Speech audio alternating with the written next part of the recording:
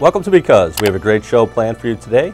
I'll start out by interviewing Dan Artman, who is the Foundation Chair for District 211 regarding their fall run. And then we'll check in with Lisa Perrone as she's at CRC with our seniors for their Red, White, and Blue Luncheon. Stay tuned. We'll be right back after these messages.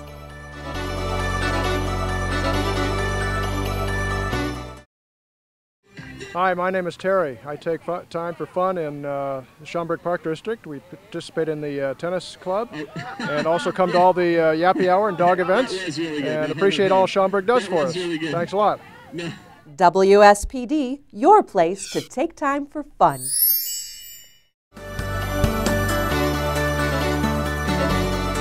We're back here on Because. I'd like to welcome Dan Artman, District 211 Foundation Chair. Dan, welcome to Because. Thanks for making time to come in this morning. Thank you for having me. I appreciate it.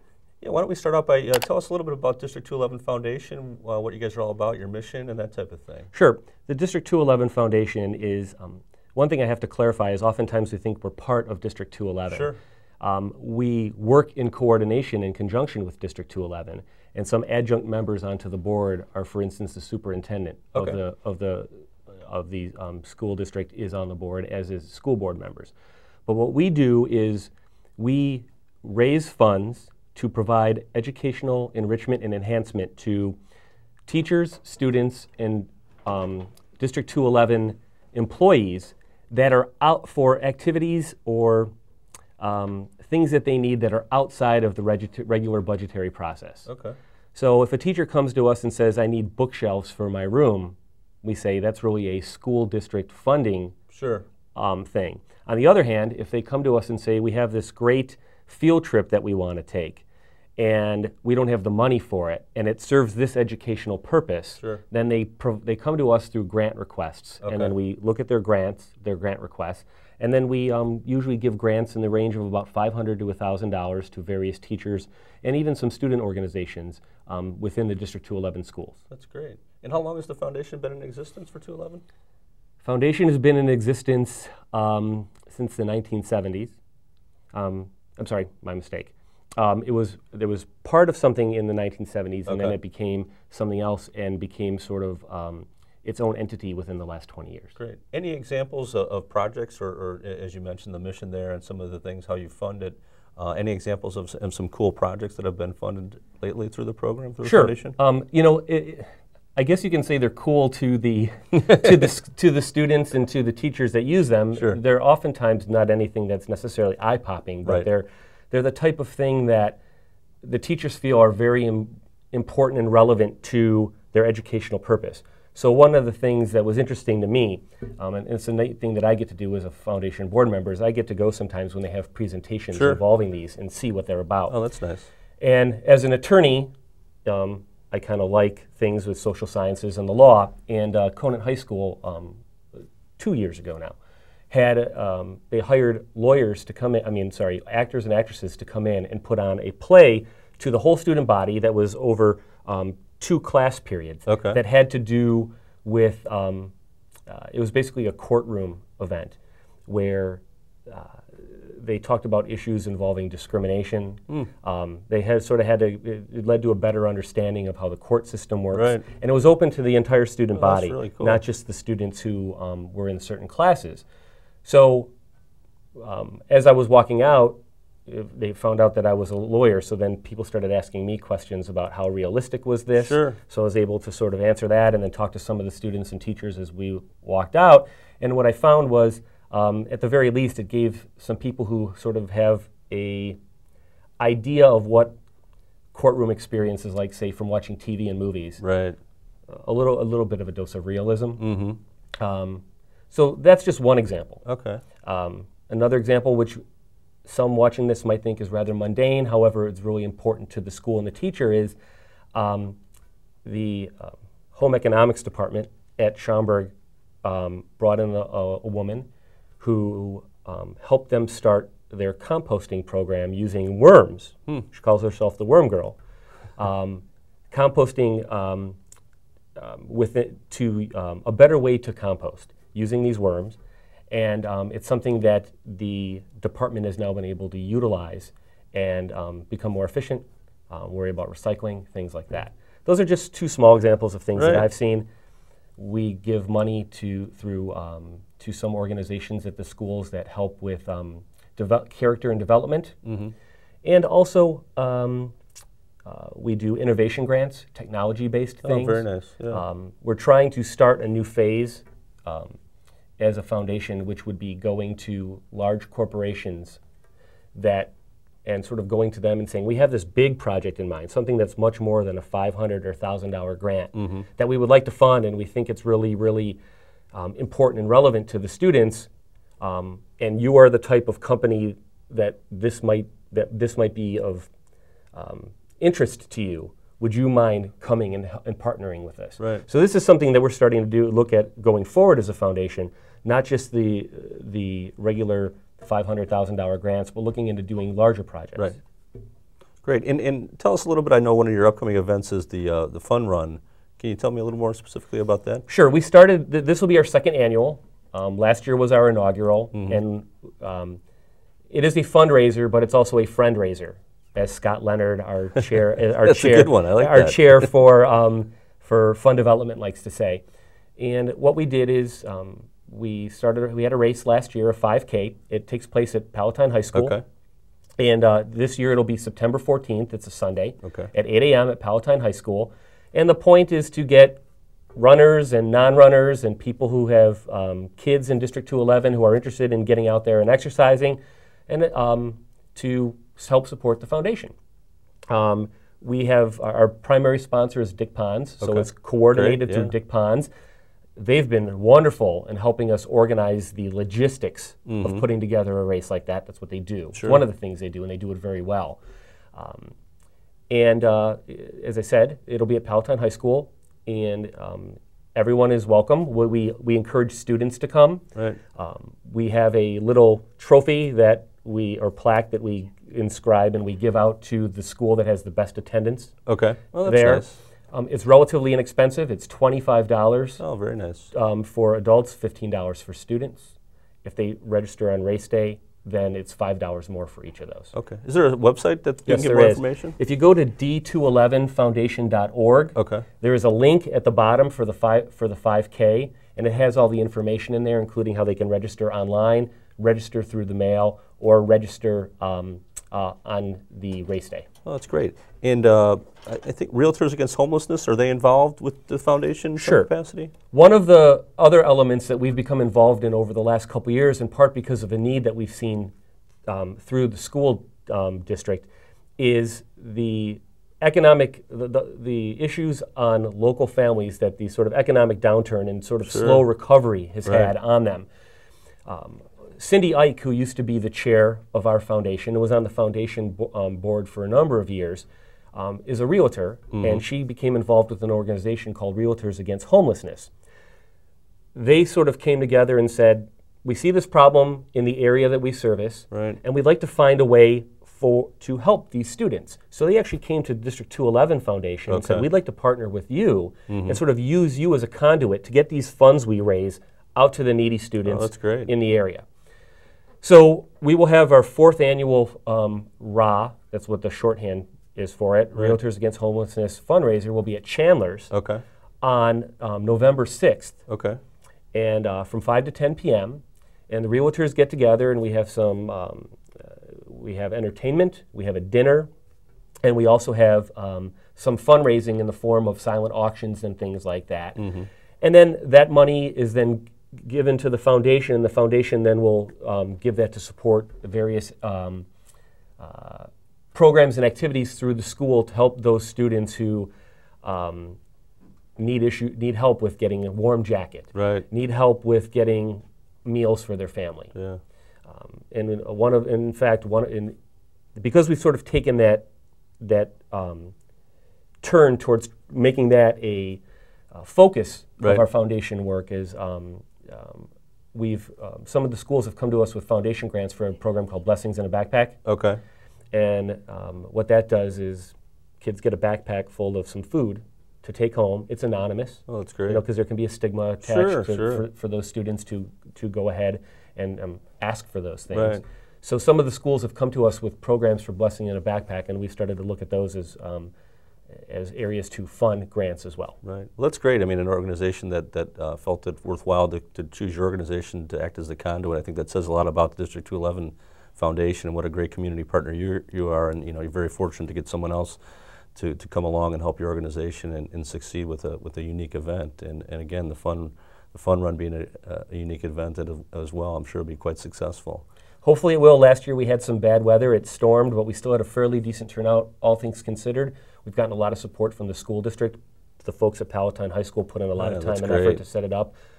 Athletic Director Kirby from Schaumburg High School brought the cross-country team last year, and they served as volunteers. Oh, that's great. So we've really tried to make it a community event, so these students and parents understand that what we're trying to do is to help and support and enrich the educational lives of the students of 211. All right, that's great. Well, Dan, I appreciate you coming in this morning and taking time, stopping by because, and good luck with your event. I'm sure it's going to go great. Thank you very much. Thank you for your time. I appreciate it. Thanks.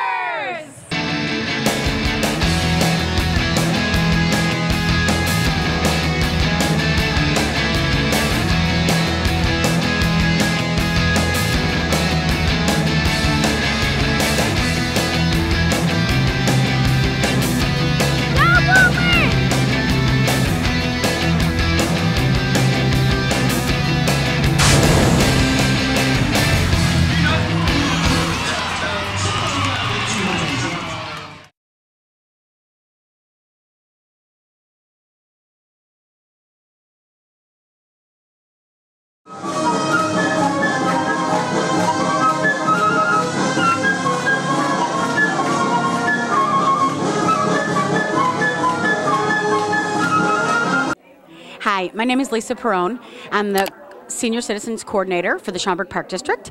And behind me you'll see is our Senior Center, which is located in the CRC building.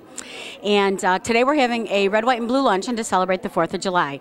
Our seniors are very patriotic, so it's going to be a very fun day. We do several luncheons, themed luncheons here at the Senior Center. Everything from St. Patty's Day to Oktoberfest. And they're a lot of fun, great way to meet people.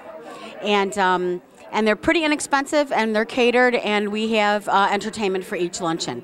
Some of the other things that we do with our seniors here at the Senior Center, we do a lot of trips. They like to get on our bus. We have our own coach bus, and they like to get on our bus and go. And just yesterday we were at the White Sox game. We also do Cubs games for the summer. And we do a variety of things from plays to the opera to downtown tours to tasting tours. And we go to Wisconsin, and we go to the casinos as well, and it's always a good time. People are always making new friends and meeting new people, and so we'd like to invite everybody that's 55 years or older to come and see us and sign up for one of our trips or one of our luncheons. If you want to just drop in, we have a drop-in every morning. We do everything from pool to ping pong to cards, poker and pinochle, and it's a really good time and another really great way to make friends. So come on out. We'd love to see you here at the Senior Center at the Schaumburg Park District.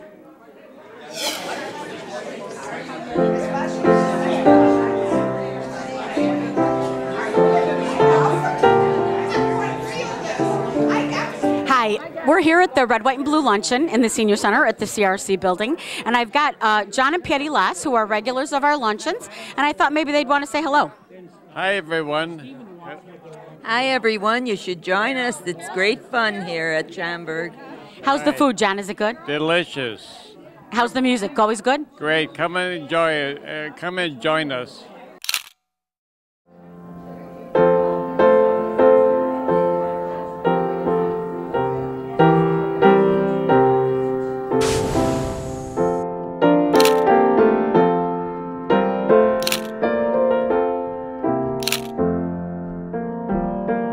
I'm here with Bill and Alice Mashek, and they're pretty regulars. You guys are pretty much regulars around here, aren't you? Yes. So why don't you tell everybody what you guys do around here? Well, we go on a lot of trips. We come to bingo every Wednesday, and I became the bingo caller. I'm not quite sure how that happened yet, but I do call bingo. You're so good, Bill. And everybody wants me to keep doing it, but I'm trying to do it on a part-time basis. And then we do some volunteer work for other events that happen in the Park District. And I don't know how many T-shirts I got now. A Helping Hands T-shirt, right? Right. Volunteer T-shirts. That's because you guys are such good volunteers. You and Alice both. Hi, Alice. Hello. How are you doing? Tell us what's been one of your favorite trips that you've gone on with us. Oh my God, I've gone on so many. They've almost all been my favorite. Ooh, I love hearing that. And you guys are avid casino people, right? My favorite trip was Branson. That one that never happened. All right, Bill. I'm never going to let that down. We do a lot of fun stuff, though, don't we? Oh, we do. They come to our lunch club regularly, our luncheons regularly. We do downtown trips with you guys, and we've had a lot of fun, haven't we? Yeah. We have, and we've tasted a lot of unusual food, right? Yes. Alice, you like that, don't you? Yes, I love that. I really love going to all these strange restaurants, and some of them were quite different. And we liked most of them, right? I like them all. Wonderful. I'd love to do that trip again. Which one? The one where we went to all these different restaurants. One of the taste trips. Come and take a look under your fall brochure, because it's going to be in there. Well, thank you guys so much. I hope you enjoyed the day today. Oh, we will. The food's going to be coming out soon, so. Well, thank you. All right, thank you. Thank you. Hi, we're here at our Red, White, and Blue Luncheon to celebrate the 4th of July. And I'm standing here with Sandy Haynes, who's our entertainer today. Hi, Sandy. Hi, how are you doing? I'm good, thank you. Can you give us a little preview of what you think you might be singing today? Well, we're going to start off with a little patriotic music, a little God Bless America, America the Beautiful, a couple other patriotic tunes, and I'm going to finish off the patriotic section with a little Stars and Stripes Forever, including the piccolo solo. I was going to say, I know you brought it. I was so excited to see that you brought it. It's wonderful, wonderful. We've got to try to get you on camera doing that. But this is actually Sandy's first time here, although I've seen her perform many times. And now I figured it was time to bring you here so our seniors could see you play.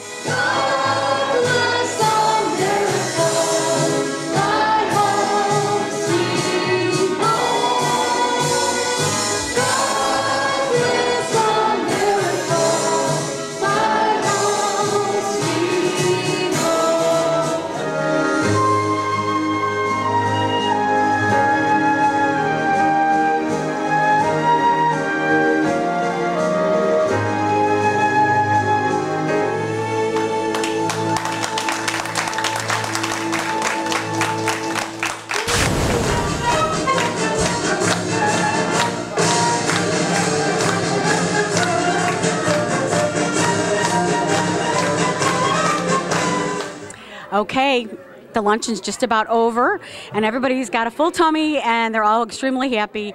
Sandy Haynes was here performing today, and of course, wonderful and beautiful as always. We'd love to see you guys at our next luncheon, August 28th. It's going to be a country luncheon with Nick Willett, and for those of you who saw Nick before here with us, you loved him, and we're looking so forward to having him back, and we'd love to have you at the rest of our luncheons. Check out your brochure when it comes out, and join us for another luncheon soon. Thank you.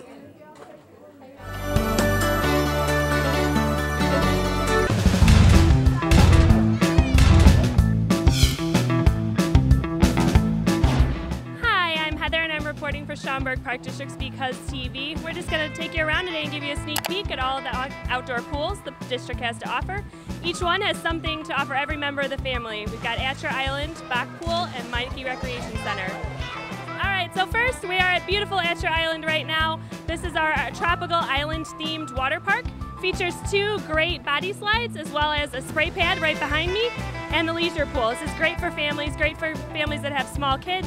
We have a full-service concession stand. It's got burgers, brats, hot dogs, nachos, any snack you can imagine. So let's take a look around and see what we've got.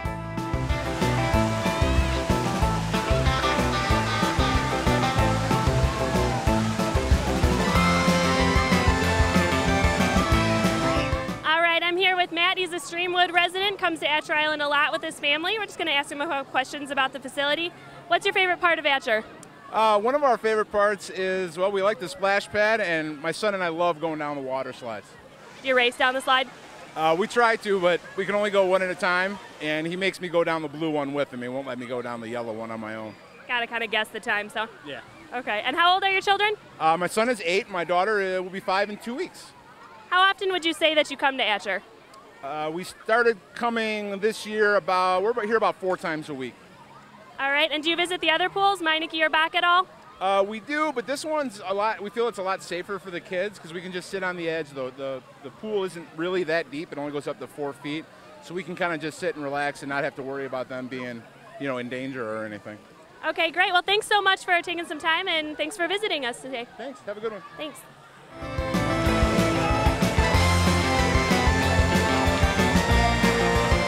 All right, we're here with some Atcher Island guests that are just going to let us know their favorite thing about this pool. What's your name? My name's Logan. Hi, Logan. What's your favorite thing to do here? My favorite thing to do here is go down the toilet bowl and go in the splash land. You like the splash pad? Yeah. What's your favorite thing about the toilet bowl slide? Why do you like it? You go fast and you spin around and it's very fun. All right, thanks for letting us know. What's your name? Jacob. Jacob, what's your favorite thing to do here? The toilet bowl. Everybody loves the toilet bowl. Why do you like the toilet bowl so much? Because it goes fast and it's kind of scary. Kind of scary. All right, thanks so much. All right, what's your name, little guy? Mike. Hi, Mike. What's your favorite thing to do here? Go down the toilet bowl. The toilet bowl slide. Does anybody like the blue slide better than the toilet bowl? We like the toilet bowl slide better? It goes faster. So. It goes faster. It's for bigger kids, huh? All right, can we all give a thumbs up to the camera right there? Because we like Atcher Island. Thanks, guys. I'm here with one of the Atcher Island employees. What's your name? Adam Miller. And how long have you worked at Atcher, Adam? My 3rd year at Atcher. What's your favorite thing about working here? It's definitely the people and the management. It's a very relaxed atmosphere, and they do a great job of balancing having fun in the guard office with making sure we do what we get to do done out on the deck. We're trained very, very well, and it's just a very, very friendly, everyone's friends around here. It's a very nice atmosphere to be in. Okay, what is your favorite thing to do here if you were just here swimming for the day? Probably the tulip bowl slide. Even though it hurts your back a little bit, it's definitely a good time. Kind of fast, but it's a good time. Toilet bowl slide, good for kids of any age. All right, we're on our second stop of the pool tour. We're at Bock Pool now. It's a great family facility. We have a climbing wall in the deep end. That's for kids 8, 9, 10 years old. It's a great attraction, the only pool here that has that. There's also a high dive and a low dive, as well as a wading pool for the littler kids. Lots of families come here to enjoy their summer days. There's adult swim 15 minutes of every hour, so mom and dad can take some time in the pool while the kids take a break. So let's see what we've got over here at Bock Pool. I've got Rich with me. Rich, how long have you been coming to Bock? Oh, probably about 35 years or so. What's your favorite thing to do here? Oh, I swim because I have arthritis and it helps me with my arthritis. Lots of families come here. It's a good family place. Yeah, I bring my wife and our grandkids and stuff all come here whenever they can, so we enjoy this pool very much. Do your grandkids go up the climbing wall? They have, yes. In fact, my granddaughters came in from Wisconsin 2 weeks ago, and they love this climbing wall because there's nothing up their way like the climbing wall. Yeah, it's cool. It's very unique to Bock Pool. We've got the climbing wall. It's in the deep end. It's great for kids. Anything else you'd like to add? Oh, well, the smaller grandkids love your little baby pool here. That's the only baby pool pretty much around here. The other pools don't, they have the sprinkler things, but they don't really have a baby pool, so it's nice to have the baby pool here. All right, well, thanks for talking to us, Rich. Have a good day. Enjoy the rest of your summer day. All right, thanks, Heather.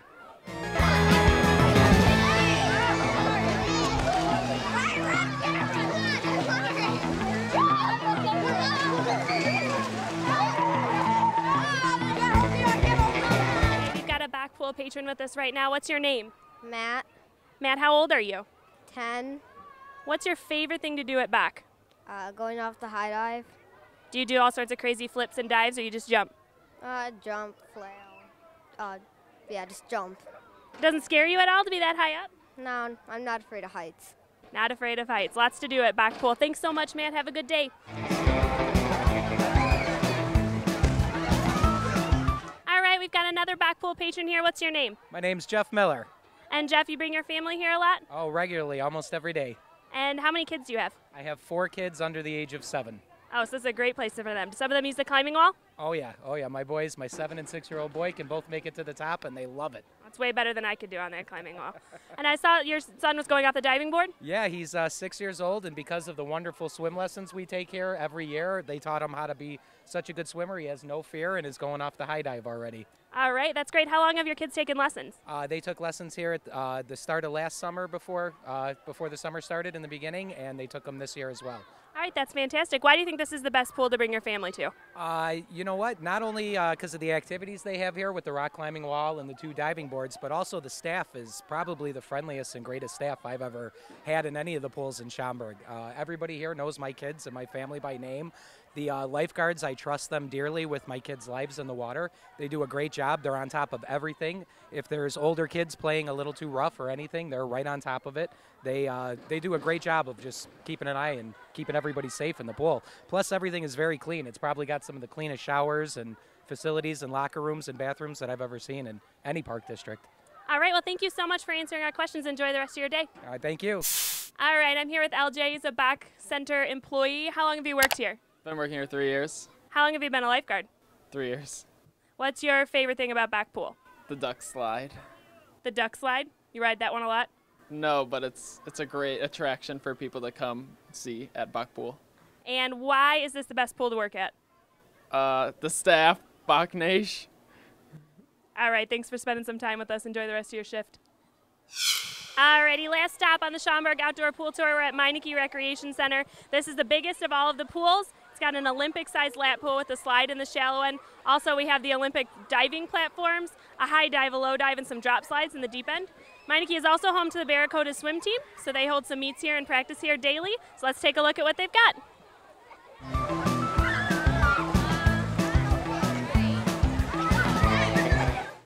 I'm here with Alan. He's the one of the Meineke pool managers. How long have you worked here, Alan? This will be my 5th year. And have you been managing all those years? This will be my 1st year being a manager. So you were a lifeguard here before that? Yes. What's your favorite thing about Meineke? Probably the diving well and the 10 meter. You go off the 10 meter? Yes, I do. Few will go off the 10 meter. What do you think the best part about working here is? Being able to see the whole community come here, and since we have such a large pool, we can see a lot of people coming in. So it's really nice to see everyone out. Well, thanks for doing a great job and enjoy the rest of your day. Friends, what's your name? Nick. Nick, how old are you? 11. What is your favorite thing to do at Meineke? Just going off the diving boards, pretty much. Do you do flips off the diving board or just jump? I just jump. You go off the high dive? No. No? Too high for you? Yeah. How long have you been coming to Meineke? Well, I started at the beginning of the summer, and I mostly come every other day. You come every other day? That's a lot. Yeah. What's your favorite thing to do here besides the diving board? Probably the slide over there. The slide over here? Yeah. Is it fast? Yeah, I go fast. All right, thanks so much. Have fun the rest of the day. Thank you.